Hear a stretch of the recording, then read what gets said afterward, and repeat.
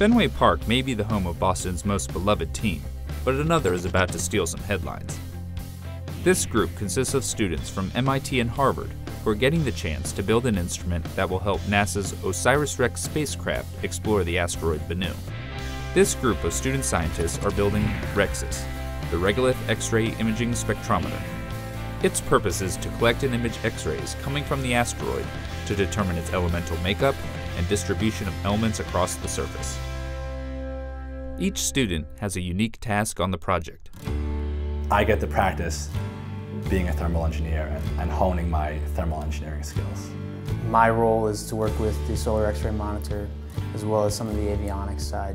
On a daily basis, I write test plans and assembly procedures. I work on the REXIS avionics system, and what that is the electronics that take the X-ray signals from the asteroid and make sure that they get back to the ground for the scientists to process. As a systems engineer, I'm responsible for making sure that all the different technical disciplines come together. Thermal, structures, avionics, software, they all come together to make one working instrument that meets our science requirements.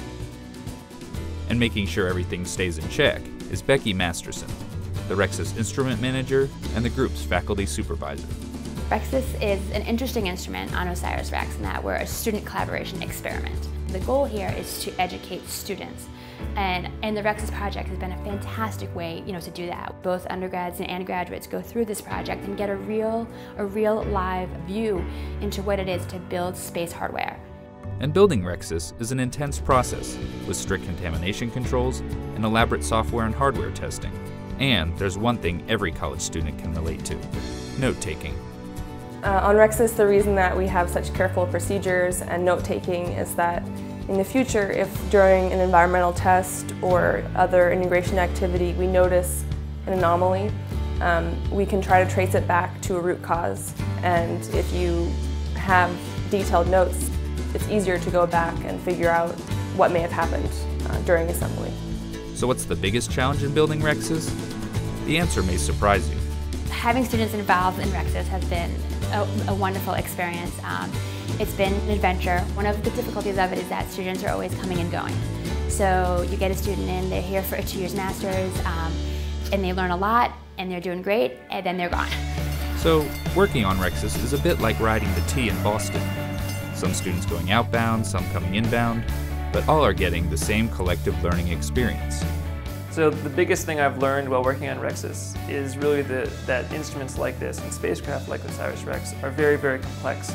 There's a lot of dependencies, a lot of requirements, a lot of relationships, a lot of design decisions that all impact one another. REXIS provides a hands-on experience for students to build flight hardware for a NASA mission. And that's incredibly rare, that as a student you can build something that's going to fly in interplanetary space. So this is like a lead-in to a future career in NASA, a future career in rocket science. That's exciting for me. I get a kick out of thinking that these pieces that I'm touching and this assembly that I'm building is actually what's going to fly in space. So I think that's pretty cool. And between Fenway and Boston's other attractions, students must feel completely spoiled with their social life, right? Yeah, well, I don't go out much. I don't know, what is there much to say? Usually I have to work on REXIS. So, while it's true these students may strike out trying to find that perfect balance between schoolwork, a social life, and working on REXIS, as scientists they are hitting a home run for the OSIRIS-REx team.